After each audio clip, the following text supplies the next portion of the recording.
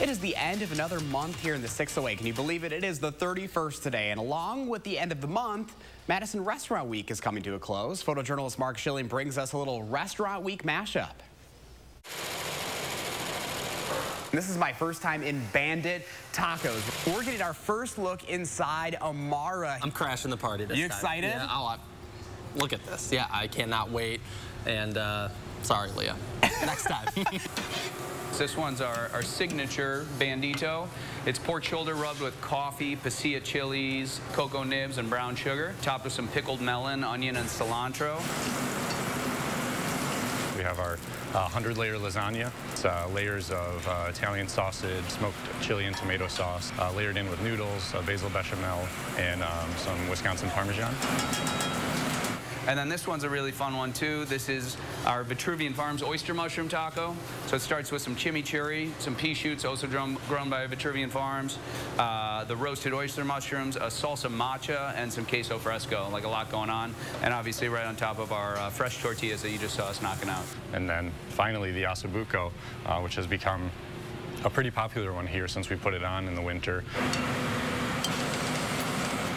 19-ounce braised beef shank. You have that marrow bone still in there, so you can really dip some, a side of sourdough into that. It's on a root vegetable mash, a little fresh salad on the side, and then comes with some glazed carrots, a nice sweet and sour carrot reduction, and some potato roasties. All right, Gil, so it always comes down to this for me. I love some good food. So which one am I biting into again? That's our Vitruvian Farms oyster mushroom taco. All right, here we go.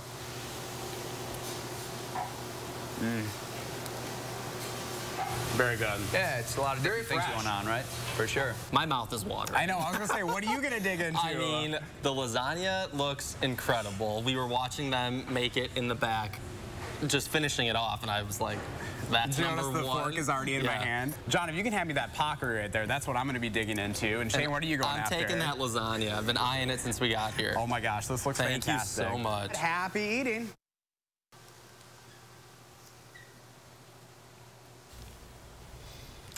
That nice slow-mo zoom there. Right there. Look at that. Yep. You like watching yourself eat?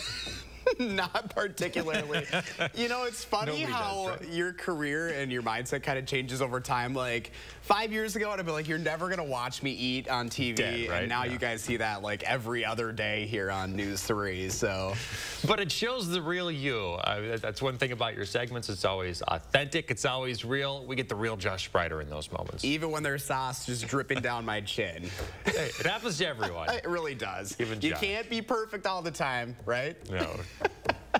Good stuff. Hey, Josh is always looking for inspirational stories. You got a tip for him?